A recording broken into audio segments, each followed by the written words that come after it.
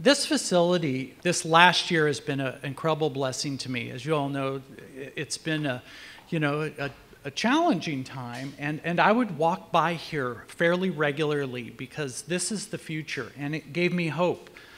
So thank you for coming to celebrate that with us. We have a couple people that I'd like to acknowledge and thank.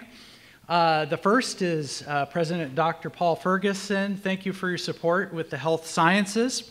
Board Chair David Poole, you and the Board of Trustees have been constantly encouraging, just took a great interest in the PT program, so we really thank you for that.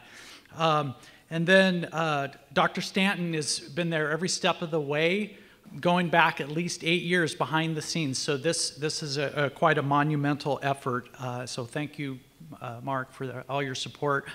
And Don Davis, your team was amazing this year, and this was actually, I think, an easy project. I don't know if you felt that way, but everything is far better than I had ever imagined it to be. And then Corbin and Dave Bixby, thank you for helping us with the gift and to just frame this vision for us, and so we really appreciate the work that you've done. I'd also like to thank the physical therapy department they're standing up there looming up there.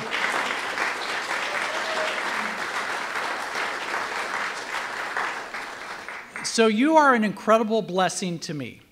Over the last 7 years, we've had many discussions and dreamed of a facility that would match the excellence of your program. You need to understand this is the best department in the U.S. I'm convinced of that.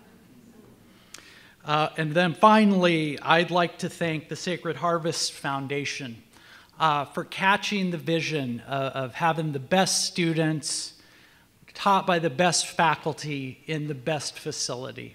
And we truly have that. This facility allows us to be a model for rehabilitation science across the U.S. and is a cornerstone of academic excellence.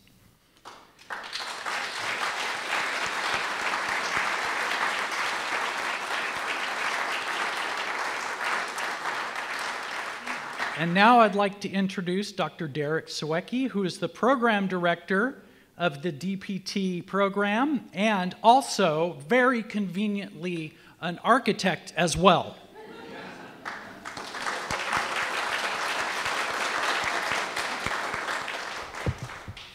Thank you. It's my job to share with you a little bit about how this space came to be. So the space began about 7 years ago with just a thought that we need to grow. We need to grow bigger and better. We need to have facilities that will be comparable to the program that we have. And I came on about 4 years ago. And so one of my first jobs was to help facilitate this transition and this fabulous building that we have.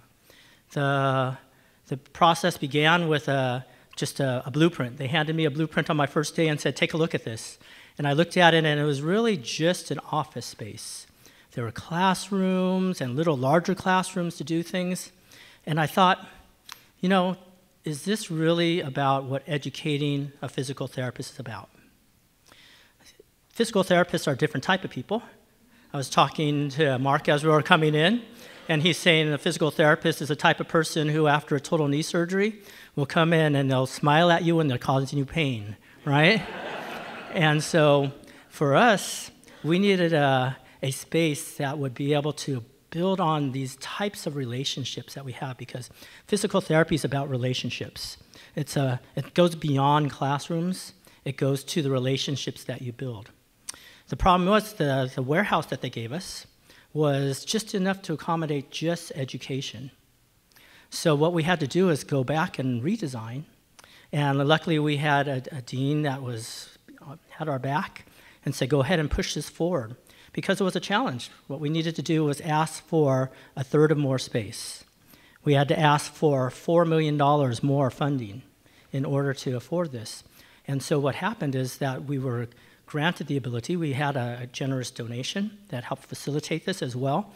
And so everything on that side of the wall was a loading dock before, And that is the stuff that has given us the ability to build a space that puts priority on relationships, community, the friends you make on the journey.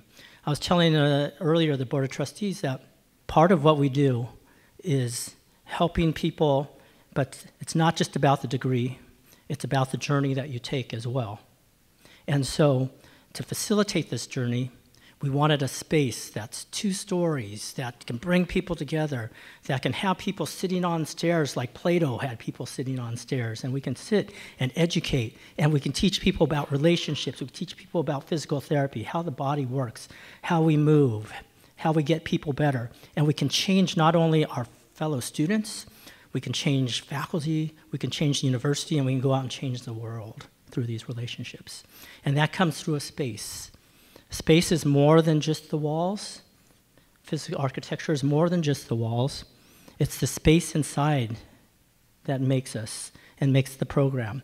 And so now we have a space that when people come in, they say, oh, this is an area, this is a place where I can learn.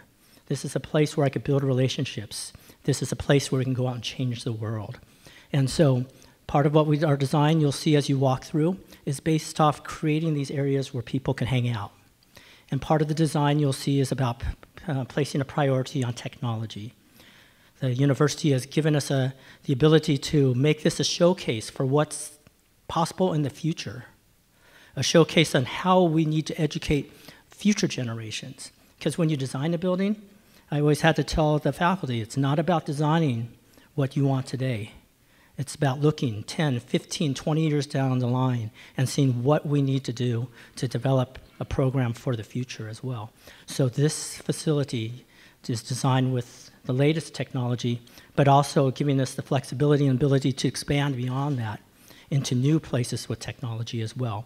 So the 2 primary goals was community, relationships, as well as the use of technology for the future generation. So we welcome you to our home. Well, thank you for everybody who had a chance to put a part into it. I thank my faculty for bearing with me as I try to get through this process with you guys. And we welcome you to our house, and we're thankful you're here.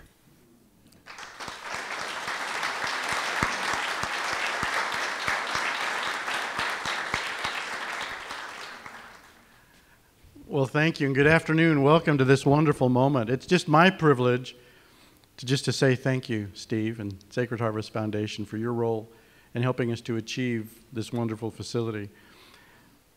You've heard me talk a lot about Christ-centered academic excellence as how Azusa Pacific University is going to be known. And we talk about who we are as Christians and who we are as academicians and how those 2 come together. And the board has had a wonderful discussion this week about what excellence means, what it looks like. How do you define it? How do you know you have good faculty? How do you know you have good students? This is a beautiful model about Christ-centered academic excellence. And the only way that happens is by a partnership and a coming together. Good faculty, great students who had the pleasure to get to know many of them last week, incredibly gifted in physical therapy, committed, just got back from a mission trip to Africa, incredible staff to support this, a facility that is unparalleled, and partners in the dean, the provost, the president, the board of trustees, and wonderful donors. You don't achieve academic excellence without that partnership. You don't achieve academic excellence if not everybody's working together to provide the quality that not only is academically based, but funding based, and really Christ-centered, and encouraging each other to be better. So I'm so proud, Bob, congratulations. I know this is a good day for you. Steve, we were walking in, and I just said, it must be a joyous day for you just to see some of the fruition of your generosity. And he said, I had a friend one day say, this is how you leverage excellence. And Steve says, no, it's really how you leverage excellence. I'm not going to forget that. So thank you for your just continuing generosity. We're so grateful for the team, and let's not forget that Christ-centered academic excellence really results from us all working together. To God be the glory. Thank you so much. Hello, everybody. My name is Parker, and I'm a third-year DPT student here, as well as an alumni already. I came here for undergrad, so it's been quite an honor and a journey to be almost a decade later and still here and loving it, loving every minute. I have the honor to thank you and to pray with you guys today as we dedicate this building to the Lord and our joint mission with him. So if you would pray with me. Father, we just thank you so much. We come to you with gratitude that you are the great healer. That is your title, but you welcome us to join you in that. And we're so honored to partner with you. And we just ask that you would take this space and anoint it with your presence. Develop healers, develop healing in the students that come through here, the faculty that partner with us, and the difference makers that go forth from these halls. We just ask that you would guard this space for your glory, and that on the other side of it all points to you. Thank you so much. Amen.